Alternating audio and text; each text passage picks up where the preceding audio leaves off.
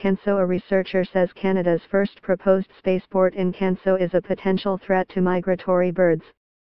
John Carney, an adjunct professor at Dalhousie University, says he's concerned that lighting at the $200 million site could confuse birds and delay their migration.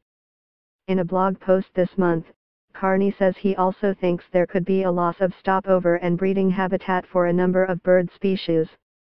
Maritime Launch Services Limited wants to start construction next year on a launch site that could eventually see as many as 12 satellites blast into orbit per year. Stephen Matter, president of Maritime Launch, says Carney has never contacted his company to express any of his concerns or to learn details of what the company is planning. Matter says one of the reasons the site was chosen was because previous environmental assessments done for a neighboring Canso wind farm showed no issues for migratory birds. He says his company is doing its own studies and hopes the province will approve an environmental assessment plan early next year.